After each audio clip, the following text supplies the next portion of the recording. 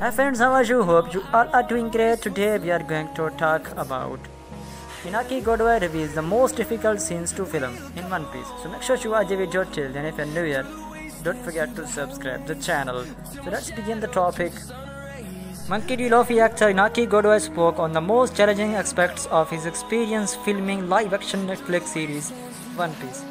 One Piece broke major viewership record for the streamers. Iñaki revealed the most challenging scenes to the shoot. Iñaki told in an interview that water scenes are not hardest.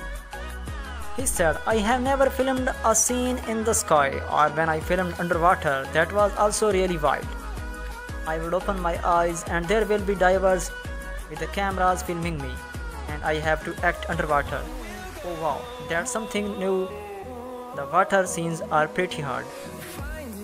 Physically because the water was freezing, but that was not the hardest scene to film. What was the hardest? The moment towards the beginning of the show in episode 1, I think. For me, the hardest thing to film. I had this one with Kobe in Dingley, where we are talking about dreams that we want to be in a marine. That scene was one of the first scenes that I filmed.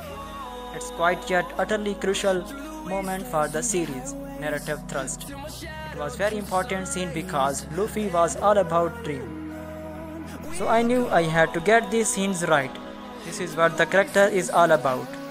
And there are a lot of things that I did in that scene at the beginning that I changed.